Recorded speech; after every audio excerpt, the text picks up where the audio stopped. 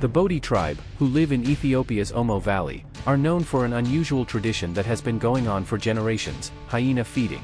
It symbolizes a rare harmony between man and wild animal. In recent years, it has also become an interesting experience for tourists. The Bodhi have started to teach tourists not only hyena feeding, but also the ritual of eating meat by mouth. This interaction reflects a balance that has been going on for centuries.